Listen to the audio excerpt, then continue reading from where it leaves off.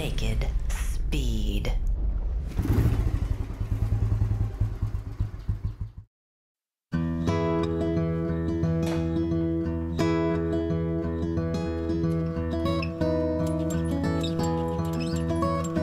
Chris is a good guy to work with.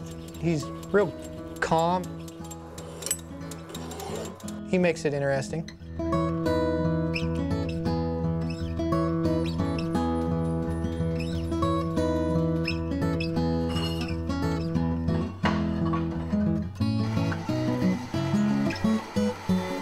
I love my old tools. And every time I have to go out and buy something new, I'm always disappointed in the quality. Yeah, Chris's tools are pretty much antiques. He seems to think that the old stuff's built better, and in some cases it is.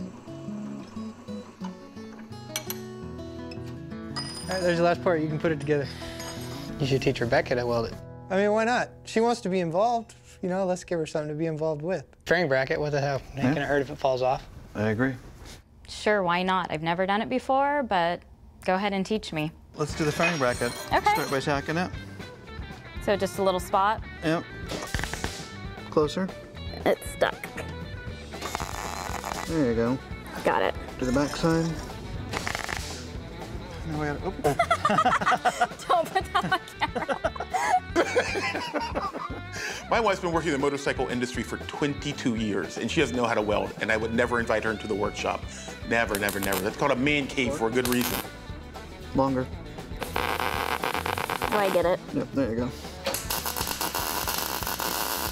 I gave her a few pointers, and just like everything else she does, she just jumps in and does it well. Perfect. Okay. Now we can mount the fairing on the bike. I think I did okay. I'm a perfectionist, though, and I would have liked it to be absolutely spot-on perfect, but, you know, give me a few more minutes or an hour or two, and I think I'll have it down.